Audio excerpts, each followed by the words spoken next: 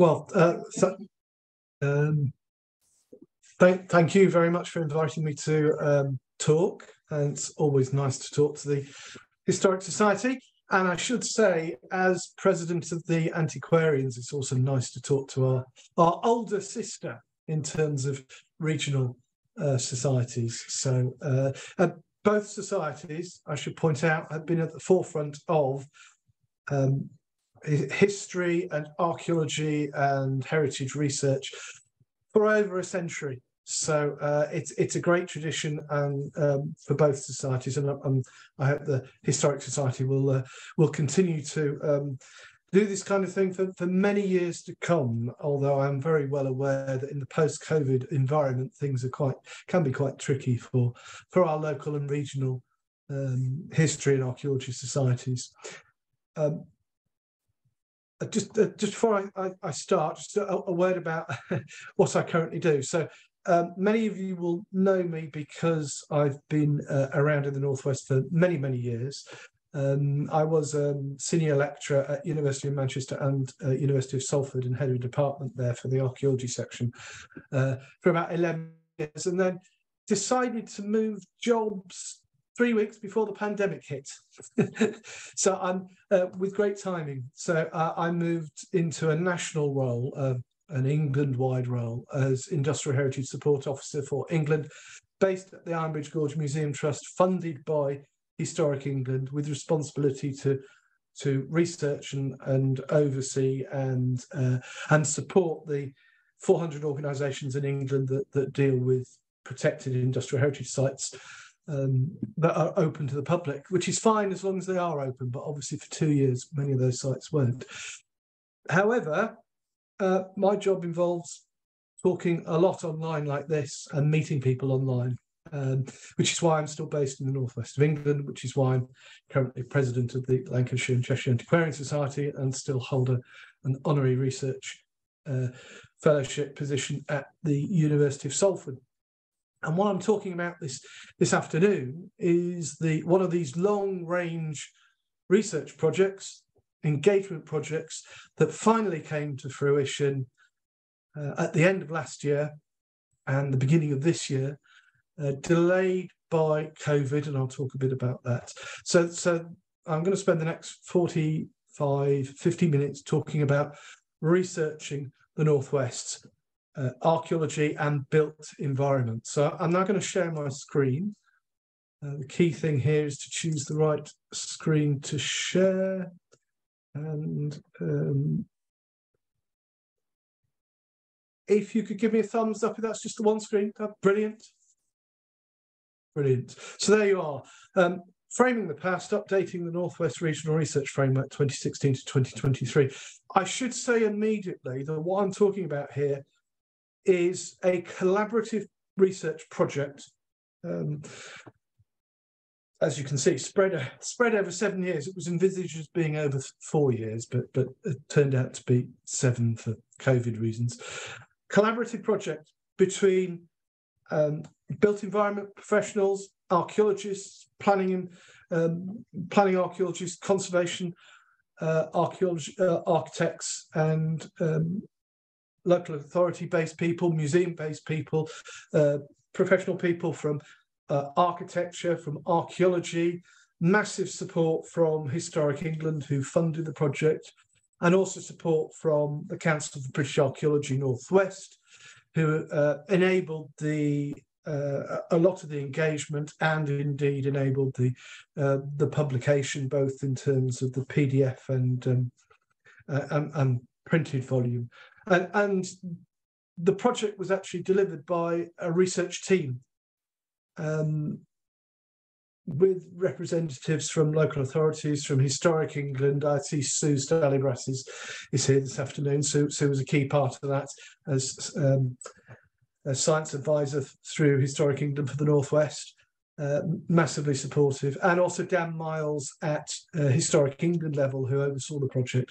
It's important to say all of that because there's no way one person could deliver what I'm about to talk about. It's very much the communal response and the communal thoughts of those working in archaeology and the built environment, looking at what we as that broadest community group possible think is important, and how we should go about researching and promoting that work. And this project does not stand on its own. Firstly, there was it's an update of an original research framework funded at the time by English Heritage and managed through Cumbria County Council's archaeology section, Mark Brennan, who understandably didn't want to do it, didn't want to manage it second time around, and I understand that why now, having spent 7 years bringing this to fruition, and that was very much focused on below ground archaeological remains. This new update expanded the remit to include specifically standing buildings from the late medieval period through to the 20th century and landscapes, which is why it has morphed into the historic environment research framework. And this is one of a series of initiatives that Historic England have been promoting since the 1990s. And now with the heritage agencies in Wales and Scotland, there is a central website, which I will show you at the end of my talk, where you can go and click on a map of the UK, and it will bring up the digitised versions of dozens and dozens of research frameworks. There are 3 up here that just show you the scope of the research framework approach. It includes regional research frameworks, city research frameworks. It includes period research frameworks. I could have chosen the Mesolithic. I chose mining and quarrying there. And it includes research frameworks for pieces of landscape, such as World Heritage Sites, and there's the Derwent Valley in Derbyshire there to demonstrate that. There is some debate, particularly amongst academics, about the value of research frameworks. But I think it's very important to point out, particularly in archaeology and increasingly in the built heritage world, looking at above ground structures, buildings archaeology, you might say, that recording for recording's sake is not a good enough excuse to do a lot of this work, particularly within the professional world. There has to be clear reasons to spend that resource, that time and effort. And I think we're all aware about how tight budgets are in the post-COVID, post-invasion of Ukraine world. And so having a research framework is really a way of organising thoughts and ideas around what we, as the groups working on these particular areas, think might be important, and how those questions might be taken forward. Clearly, what we think is important today might be different to what we think is important in 10 years' time. So these frameworks evolve and change. I think it's very important to have them. They're not there as a straitjacket, they're there to guide and aid. But inevitably, they do provide a foundation for funders to make decisions about whether they should fund particular projects.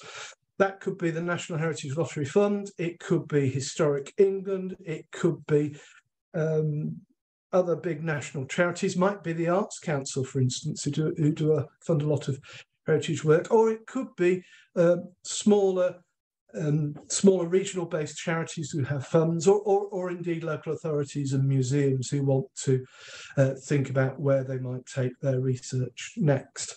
So I think it's far better, and I wouldn't have done this work, and my team, the team I'm working with, wouldn't have done this work. It's far better to have a framework in the first place, and to have that framework developed by the individuals and the organisations who then might make use of it.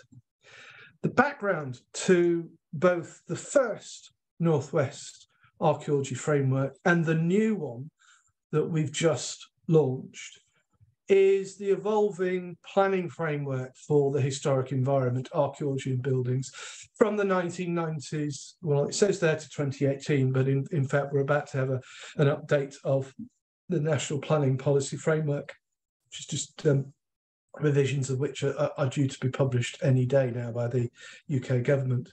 And you can see here increasingly that this reflects the professionalisation of archaeology, the professionalisation of building studies, and it's not just in England. I've thrown up there some legislation from Scotland as well, where the legal system is slightly different. And at the moment, England and Wales are sort of still linked for some planning policy details, but inevitably with devolution, Wales will be developing its own, increasingly developing its own heritage strategy, particularly within planning, and therefore they will have their own research frameworks.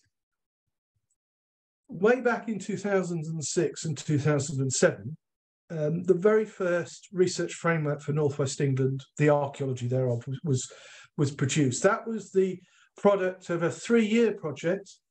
As I said, it was led by the Association of Local Government Archaeologists in the region, with Mark Brennan, who is the county archaeologist, the lead planning archaeologist for Cumbria, organising project and bringing in a team based around those local government archaeologists, but including the wider profession, the wider community and voluntary societies and groups in the region.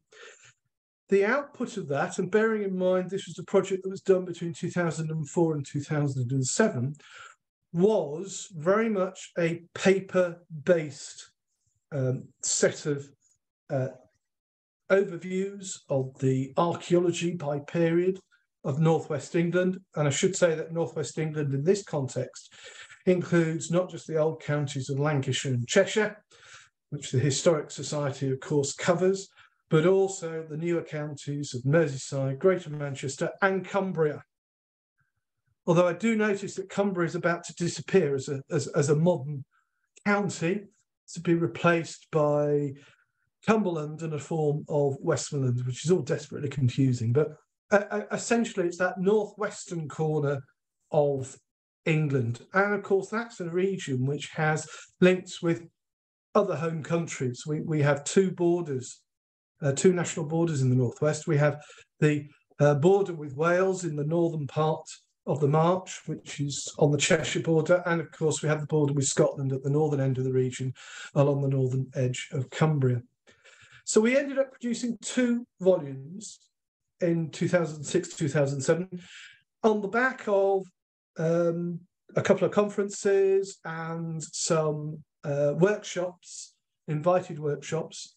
The first volume was a summary of our current state of archaeological knowledge from deepest prehistory through to the 20th century. And the second volume was a volume that laid out the research questions that we as at the time thought were important. That was very much a product of the mid-2000s. And as I said, it was almost a pre-digital product.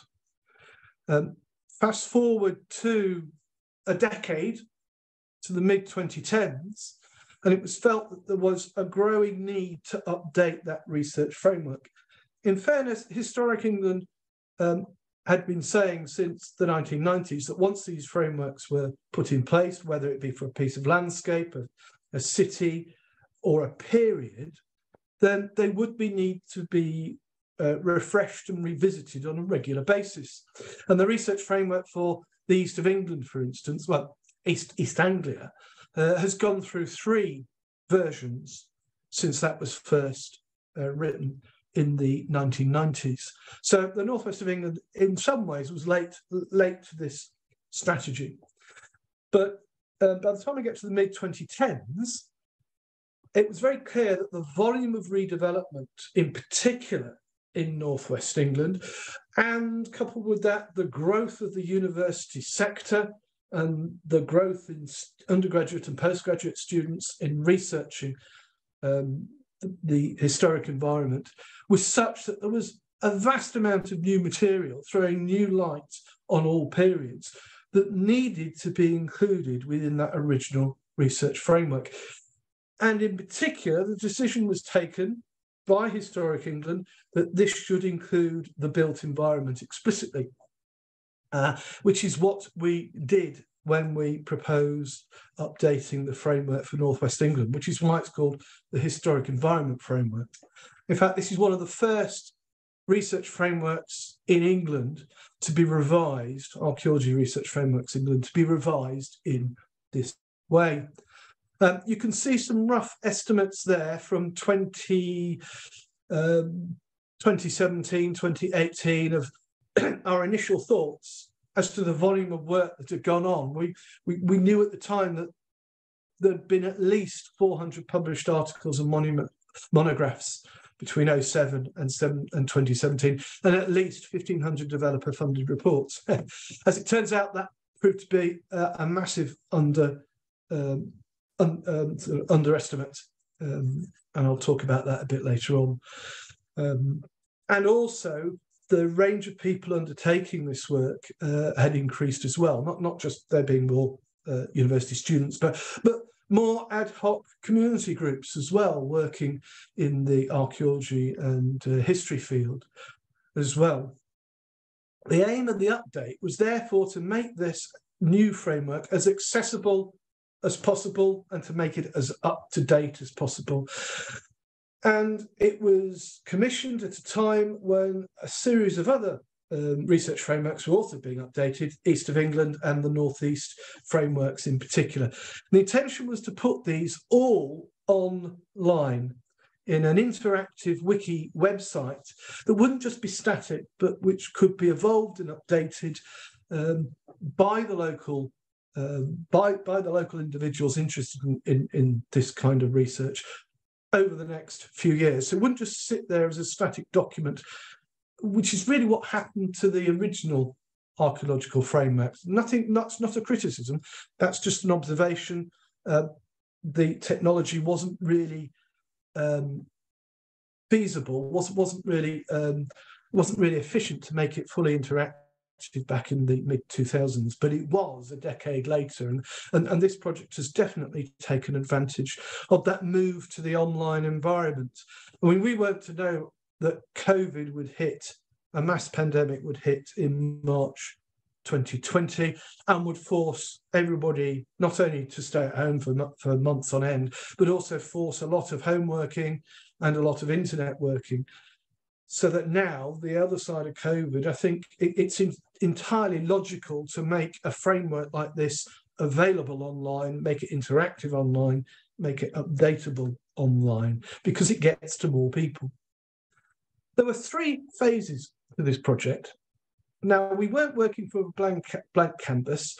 We already had the initial resource assessment, as the jargon puts it, the initial overview of what we had in terms of archaeology from 2006. Of course, we didn't have an assessment of the above ground built heritage of the buildings. So that was one thing we had to commission and research and write from scratch. And I have to say, Marion Barter was responsible for that. And she took on a really large job and did an excellent research project in pulling that all together. And I've nothing but admiration for how she coped with the thousands of buildings that she had to summarise and characterise for that particular section of the project. Another thing that had changed since 2006-07 was local government cuts meant that Algeo, our Algeo colleagues in the Northwest, no longer had the capacity to manage the project, although they were more than happy to contribute to it. And that was fortunate because in doing this project, we were able to include individuals who were close to retirement, close to moving out of the historic environment professions and taking with them that knowledge. So we were able to update this with many of the participants who took part in the mid-2000s. The project was led by the University of Salford in cooperation and conjunction with the Council for British Archaeology North West. And the CBA North West were vital to this process because they provided the link to much of the community involvement in the Northwest region. And we also included CBA North, who cover voluntary archaeology matters in the Cumbrian area. So we had the two sides of the research interest, the voluntary and the professional. As I said, the scope of this work, the kind of data we were looking at, was also much larger than in 06, 07. So we were looking at below ground archaeology, classic archaeology, of which there'd been a huge amount since the last framework, but also above ground buildings and landscapes, a new territory in terms of summarising. I mean, there's a huge amount of material to go on in terms of buildings, heritage, buildings, archaeology and history in the Northwest. You just have to look at the PEVSNA guides to the buildings of a particular county to see how rich the built environment is in the Northwest. But we were trying to concentrate that into a coherent overview and come out with some research questions, which is actually slightly harder to do. And then, of course, there's the published work and the unpublished material, what we call the grey literature. And as I said, we had a rough estimate when we put the project design to Historic England in 2016, 2017. You know, we knew at least 400 published articles. We knew at least 1,500 grey literature material, which is primarily, but not exclusively, done through the planning process. But actually, there are hundreds of items done by local societies and groups that are never formally published, but are there available for research. As I said, that was an underestimate. And then the consultees. We wanted this to be as broad-based a project as the first one was. The first one involved all these groups you see here, the archaeology, history and heritage societies and groups in the region, the professional archaeology and built heritage sectors, the universities, local authorities, museums, World Heritage Sites. I mean, the Northwest had acquired and lost a World Heritage Site, respectively, in between the two research frameworks. And then the national agencies and the national and regional charities and anybody else with an interest who wanted to contribute. First time around, we had over 200 people contributing actively to the research and writing of those chapters and of the research questions. So we wanted to do at least the same.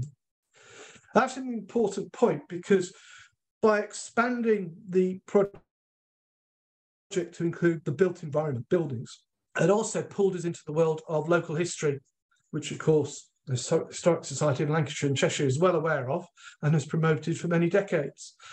That meant inevitably not just liaising with the dozens of archaeology societies and groups in Northwest England. And on the left, you see a map from 2010 published by the CBA showing you where there are roughly 1,000 archaeology societies in Britain and Northern Ireland at the time. It's about a similar number today.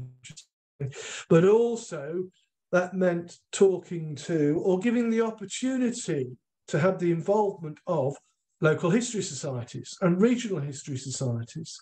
And that was on the back, fortunately, of a piece of work done by Historic England and Worcestershire County Council in 2015, 2016, which showed the value, and we all know the value of local societies and local research, but it showed the value of, or rather the potential of the research they've done. And that report for Historic England on local history and heritage projects suggested that there were 12,000 archaeology and heritage projects undertaken in Britain in the first half of the 2010s, between 2010 and 2015. That's a huge volume of research to draw on. And then, of course, there's the museum sector. And we were expanding with this project our reach into the wider museum sector. So, for instance, there are over 600 independent industrial archaeology and heritage museums in England alone. with a significant number in the northwest of England. There you go. Over 70 industrial heritage sites alone in northwest England, you can see on the left there, which are preserved and open to the public. And there's research going on at the moment about which of those sites have been added to, which have been closed. And this is just one sector, one section of the museum world. All of these have a contribution to make to our understanding of the historic environment of northwest England. But inevitably, the industrial heritage of the northwest shows through very substantially when we start to think in terms of standing buildings, and also in terms of the museums available for the public in our region. And then also between 2006, 7 and 2018, 2020, the professional archaeology world has undergone quite radical change. Just before the financial crash in 2008, there were about 6,500 full-time archaeologists in Britain. That number dropped by a third by 2020. We got to 2020, that number had gone up above 7,000 again, with 83 registered organisations working in the UK, over 350 archaeology units and consultants and sole traders, generating over 4,000 pieces of written work per year. As you can see, there's an awful lot in the northwest of England. And Manchester is one of the focal points for professional archaeology in the north of England, partly because of the volume of redevelopment work which has gone on in the city throughout the last 15 years, despite the recession of the after the financial crash, despite COVID, but also because of the extensive built environment and below ground remains for the industrial period from the 18th and 19th and early 20th centuries. So outside of London, Manchester is, or Greater Manchester is probably the busiest area for professional archaeology. And just so you get an idea of the volume of work being produced by these archaeologists, professional archaeologists, this is unpublished work. This is published work they produced. This is just the published work.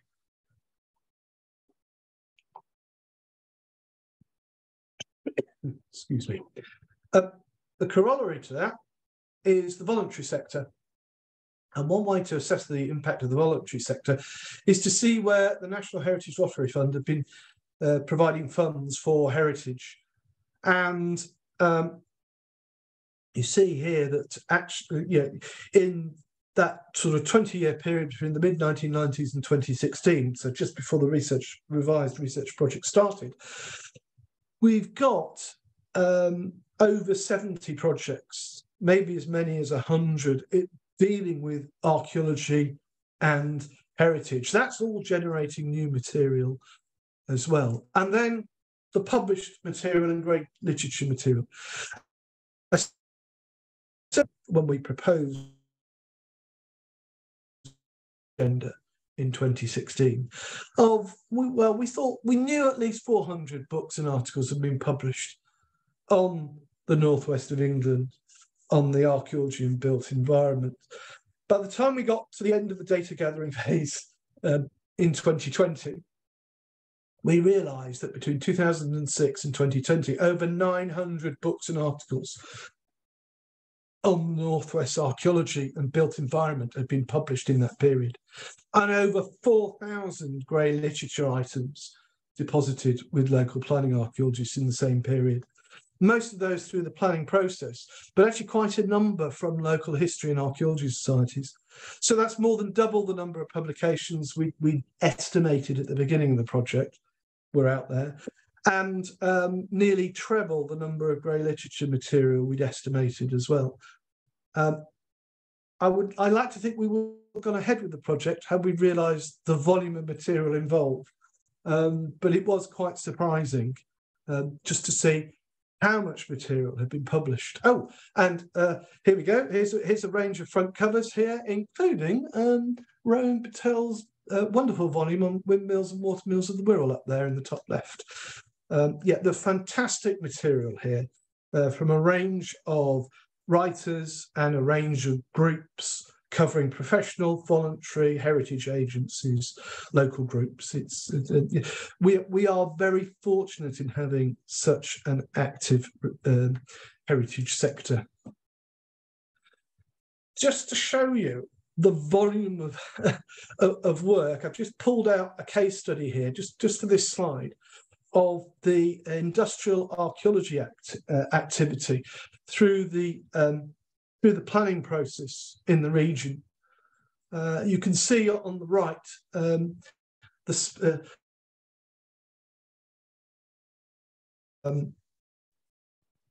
of archaeological work, much of it industrial archaeology in the region. Inevitably, urban areas predominate, like Chester, Manchester, Lancaster, and Carlisle leap out. But you just think of the material, the planning requirements here, and the professional archaeologists and buildings historians doing this work. We know, for instance, that most of the 300 or so plus technical reports produced by the University of Salford's archaeology section, which I ran from 2009 to 2020, dealt with industrial archaeology remains in the region. And that is just one of over 30 contractors working in Greater Manchester, mind the rest of the region. It's a huge volume of data we were faced with summarising to try and get a view as to what the latest thoughts were and what the latest data tells us. A lot of that's initial updating of where the reports were. Association for Local Government Archaeologists in each of the major planning authorities in the region, from Cumbria to Greater Manchester, Merseyside, Cheshire and Lancashire. They gave an awful lot of their time to actually come up with those summaries. It was absolutely vital. Otherwise, it would have meant employing one person for 6 months to summarise that material. It's far better to use local knowledge in this way. Whether that kind of approach, however, is sustainable in the future, well, that's open to question. It was decided that we take the initial period chapter volumes and update them. So the only major change we put into the structure was, in the first research framework for archaeology, we had a single chapter covering the prehistoric period. So that's everything. In Northwest terms, that's everything from the end of the last ice age through to the arrival of the Romans in the 1st century AD. For the framework, because of the increase in the volume of material, both for the earlier prehistoric periods, Mesolithic, Neolithic, Bronze Age, and because of the increase in material for the later prehistoric, Late Bronze Age, Iron Age, for want of a better terminology, we decided we'd split that into 2 separate chapters. Otherwise, these chapters map pretty much what we published in 06-07. And the other thing we did here was we asked the individual lead writers for these chapters. These chapters are always in the first one, first version of the framework, and again in the second version of the framework, they were always written as collaborative. They could, where they wanted to, key researchers, whether they be professional, academic or voluntary, having an input. But there was always a key editor for each chapter. Now, in some cases, we weren't able to make use of the original chapter editors because, sadly, several of the chapter editors are no longer with us, or they'd retired and decided they didn't want to take on that burden again. But for about half the chapters, we were able to encourage the original chapter editors to pull that material together again, because it date with what was going on. In general, each of these chapters includes at least half a dozen authors, in some cases 8 or 9 authors, pulling material together. And that's what I mean about this being a very much a collaborative, a community effort. I thought, whilst I'm giving this overview of the new regional research framework for the historic environment in North West England, it might be useful just to pull out on a very personal basis some of the archaeology and heritage buildings highlights since 2007. I'm not going to go into these in any detail, but I throw them up there because each of these sites features in the relevant chapters of the research question. This, for instance, is an aerial view of the Stainton West Mesolithic and Neolithic site at Carlisle, excavated as ahead of the Carlisle Northwest Bypass in 2011 and 2012. The biggest single prehistoric excavation in Northwest England, with some fantastic organic material from the paleo channels of the River Eden, and such a large excavation which involved a total sample, environmental sample of the soils across the site, that at one stage all the Tupperware boxes, sort of for litre and 2 litre and 4 litre boxes in Northwest England had allegedly been bought up for the project. This generated tens of thousands of lithic tools as well as organic material. A really rich site, which is now moving towards publication a decade after the archaeologists came off site. That was a developer-funded site, a road building site. This is a long-running community project run by a local group. This is Poulton in southwest of Chester, where there's a main emerging from the lower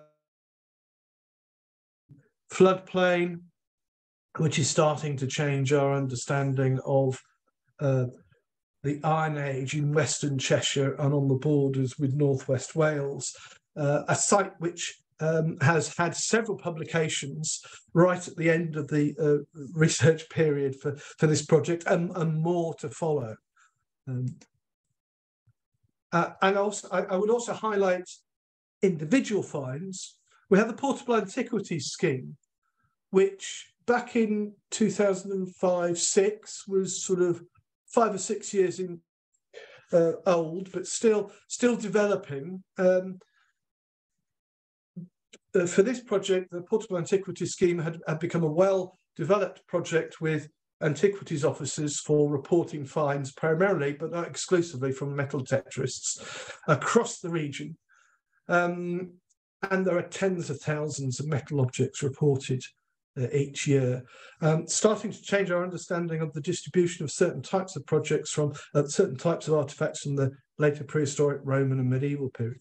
I throw this up because this is one of the most controversial ones reported, or reported to the project, but not necessarily not necessarily the outcome we wanted. This is the Crosby Garrett helmet, a bronze object which was not declared treasure trove and is now in private hands, and highlights some of the difficulties in securing the future of these tens and tens of thousands of archaeological objects that come up each year through metal detecting, but also demonstrate how these objects can change our understanding of the context of particular periods. You know, this is 2nd or 3rd century AD. It's found in the Upper Eden Valley in Cumbria, and it's a fantastic object that speaks to all sorts of linkages, community. And it's just very sad it's no longer on public display. But that's the kind of data we need to capture. And then for the medieval period, just throw up here a community archaeology excavation done at Halton Castle in 2015, and then again in 2017, as part of work by Norton Priory, who managed the site and its heritage lottery funded, and this was undertaken really to assess the quality of archaeology in the Outer Bailey on the back of work from the 1980s. Lovely community archaeology project that threw up, very surprisingly, the presence of 2, possibly 3 skeletons within the Outer Bailey of the castle. Tend not to have burials in them. And then in terms of built heritage, so much to choose from in terms of activity since 2007.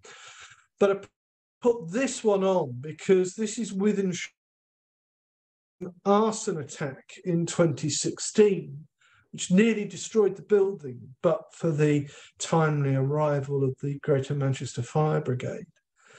And although extensive damage was done, that damage ironically revealed the fabric of the 16th century hall, which is where most of the damage was done, the timber-framed hall here, and led to a 4-year project of restoration. Windsor Hall is now open to the public.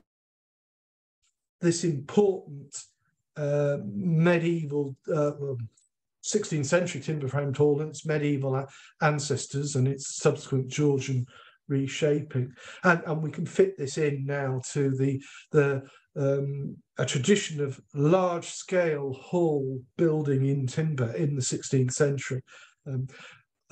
It demonstrates some of the dangers to our historic buildings, but also some of the opportunities as well that come around. And then for the industrial period, I'm just going to just included this slide, which is the excavation of the complete textile mill in the centre of Manchester. This is Arkwright's Shude Hill Mill. It's the first purpose-built cotton mill in Manchester, and it was excavated ahead of the building of the Co-op's new headquarters and in the Northern Quarter. First discovered by, or rather the remains were discovered by the Manchester Regional Industrial Archaeology Society in 03-04, and an evaluation done by Channel 4's Time Team programme. And that provided a base of data which was then used when a planning application came in 2012 to build on the site, and allowed the whole of this 1780s, 1790s and 1800s mill to be excavated. And there's lots and lots of goodies in there, which I won't go into. So gathering the data was a mammoth task in itself, and took about 18 months to pull together. The next stage was to update the resource assessment and the research agenda, and we took the view that what we would do with the project, or the steering group, there was about 12 or 15 people on the steering group for the project, we took the view that we would allow the existing text to be updated. We wanted to update that text. So that's the approach we took. And early on, we decided that we would consolidate the text into one form. So we wouldn't end up with a project with two volumes. We'd end up with 1 volume, for instance, because the end point for much of this information was going to be an online interactive website.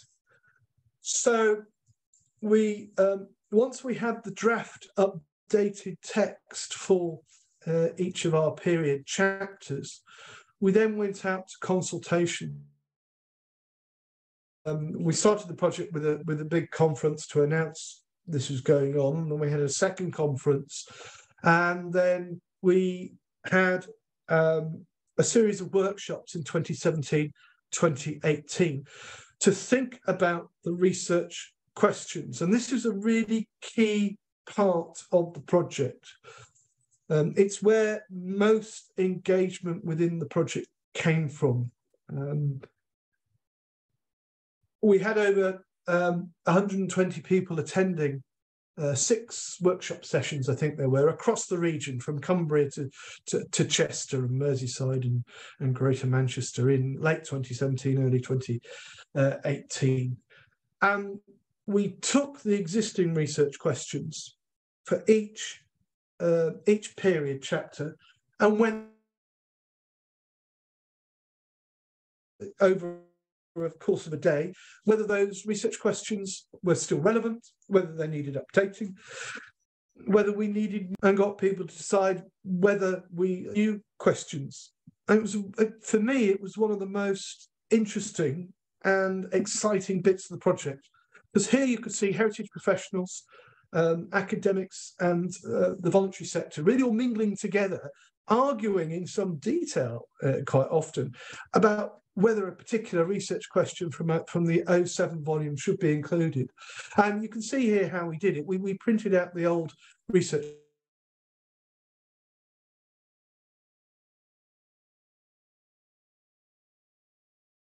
suggesting amendments. Do we keep this? Do we chuck that? Do we need something else? Quite an intense day spent doing that, but incredibly useful. And it's a technique we used for the original research framework, and it worked well for the second research framework. It did, though, produce a list of research questions that numbered more than 400, which might, those 400 questions are spread across these 10 topics. And those 10 topics can be found in virtually every period chapter. That was one of the key things we wanted to do, to have a consistent approach to how we were describing the historic environment and the archaeology of the region. And a lot of those headings actually go back to the original 2006-2007 research framework volumes. So you can see here the kind of themes that would cross periods. And in many, although it's 400 questions, actually a lot of those questions overlap in terms of period. They're sort of specific to a period, but they overlap between multiple periods. So you can see here how we're approaching this. Lots of questions on the environment, rural settlement, urban settlement, religion, ritual and ceremony, technology and production, trade, exchange and interaction. Conflict and campaigning was something that was sort of slightly tweaked from the first framework volume. And then we've got transport and infrastructure and leisure and recreation. Underneath all of those, there are plenty of other sort of detailed questions. And this is what, at least in the printed volume, I'll show you what it looks like on the interactive website in a moment. This is what the printed volume questions look like. This is two extracts. On the left is the earlier and later prehistoric period questions, starting with the general questions. There's 4 questions there on the left. So there's question in the left-hand column, and then a sort of suggestion as to what this means in the right-hand side. And then on the right-hand side, that's early medieval, some of the early medieval questions. The numbering is specific to each period. And again, there's colour coding in terms of topics. So every set of general questions is sort of headlined by that sort of purpley information bar. All the technology and production questions are headlined in green. All the trade and exchange ones in pink, and all the warfare and military activity and defence ones in orange, just to give some kind of consistency, at least in the printed version. Things are a lot easier online. As I said at the beginning, this is the Northwest Research Framework project is part of a wider set of projects which in England are sponsored by Historic England that deal with landscapes, regions, specific periods. But at least in Britain, across Britain, this is now part of a wider project that includes the statutory heritage authorities in Wales and Scotland. And there is now a single website where many of these frameworks from Scotland, England and Wales are now accessible. This is the Research Frameworks Network. This has emerged in the last 2 or 3 years. Researchframeworks.org is what you want.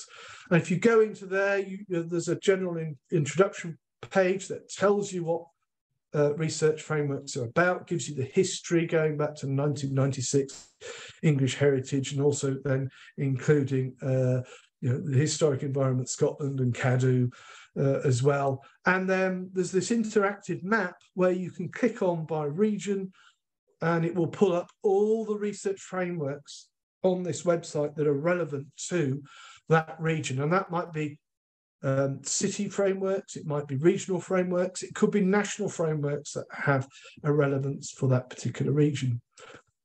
This is what the introductory page to the Northwest Regional Research Framework looks like.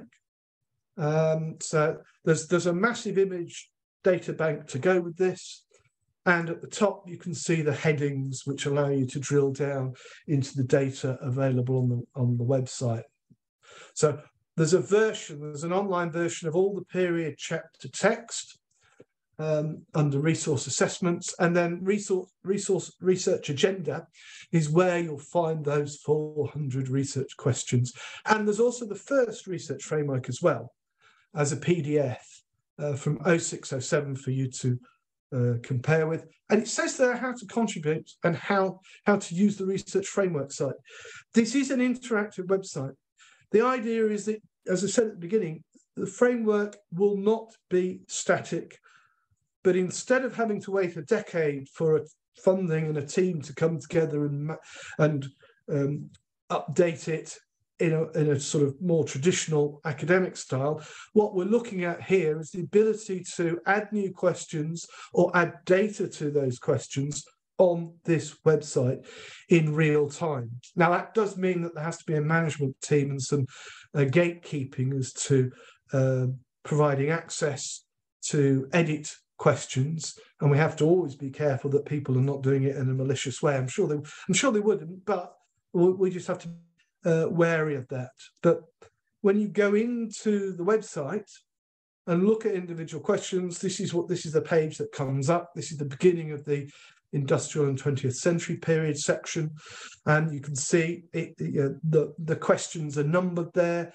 and you link on to more information on this question, and you can drill down into what do we mean by what evidence is there for the impact of industrialization on health, diet and natural resources. And you can see on the right hand side it suggests what that might mean. And then there is a way of adding data to show how that question has been explored. And also there's the potential to mark that question as either complete or in need of being updated. And it's envisaged that this website will be live for years. And therefore, when we come to having a summary update, we should, in theory, be able to take material off the website in order to provide an updated text for a particular period, or indeed a particular research question. And the idea is that this should speed up the process for keeping this research relevant and up to date. So where does that leave us? After all that effort, this huge communal effort, which has involved more than 200 people over 4 years across the region, contributing to the revised regional research framework for the historic environment in our region. Looking at the 900 plus publications, the 4,000 plus grey literature material, all those heritage lottery projects, all those university undergraduate and postgraduate theses. Well, I think what we've got here is an up-to-date audit of the knowledge and research that's been generated for that, as it now is, a 14-year period, 2006 to 2020. We've had genuine community and professional and academic involvement, and we have this interactive website which is going to keep that involvement going and will allow real-time updating. And this material, this framework is for use by heritage planners, conservation officers, planning archaeologists and professionals. And the research questions can form the basis of university, period, and local society projects. It's there to be used. In this sense, it's the Northwest Regional Research Framework. For anybody working on archaeology in the built environment in the Northwest, this is our collective view of what's important, what we know, and what we might want to research. And because it's on this interactive website, it should evolve and change as our collective view as a group changes as well. Will it also raise the profile for heritage? Has it raised the profile for heritage? Well, I'll leave others to decide on that, but it's certainly one way of doing that. And it does provide a sort of entry point for understanding many of the archaeology and built heritage topics that we deal with in the northwest of England. And I don't just mean if you're a building firm wanting to build a new housing estate and you want to employ some archaeologists and you don't know what kind of archaeology you might have, but I mean in the sort of widest sense in terms of opening up the past to as many people as possible by giving freely available online this huge amount of data about what we already know and what we might want to know in the future. And the conclusion for the moment, or conclusion is perhaps the wrong word, but we have a point in time publication to go with the interactive website. So this is, if you like, the more traditional element of the project. This is the printed version of the resource assessment and research framework in a single volume, not two, in a single volume. We felt it was, as a project team back in 2016-17, we felt it was very important to have this as a statement, even though we knew it would become out of date. But then again, we could refer people to the interactive website. But these kind of point-in-time documents, although highly technical, and in this case quite chunky, it weighs 1.3 kilograms, 300 pages long, about 200 illustrations in it. They form part of that wider interaction between what we, as people interested in archaeology and the historic environment, and the wider world are doing and might want to know about our region. Therefore, I think it's important to have this as a printed document. We live in a hybrid world where we do things both online, digitally, and face-to-face, and sort of in hard copy. And that was the whole point about having this particular document. It's been published by CBA Northwest with the support of the University of Salford, but CBA Northwest are the ones who have it and will distribute it. The copies are available for CBA Northwest and CBA North members and for the wider public, and of course for contributors to the research framework as well. It was ready to go in November 2020, but obviously COVID intervened. And so we concentrated on getting the interactive website up and running first. And then finally, this year, we've now published the printed document, which is actually slightly different, not in terms of research questions, but in terms of the text is slightly different, and some of the illustrations are slightly different to the PDF version on the website. Horses for courses, I suppose. So there we are. That's a brief overview of a long-running research project that has been trying to update our research knowledge and framework to capture the research done in the region for archaeology in the built environment between 2007 and 2020. As I said at the beginning, it's a communal effort.